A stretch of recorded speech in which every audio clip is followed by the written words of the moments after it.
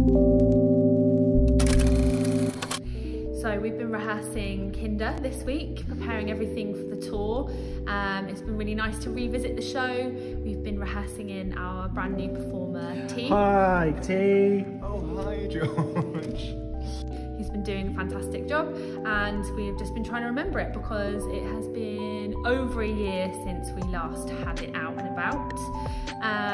It's a beautiful show. My favourite thing I think about Kinder is that it's a really magical, transformative experience. I think people come in expecting to sit down, the lights will go down and everything's very quiet, and it's just not like that. It's a wild ride, it's a beautiful story, and I think and hope people are going to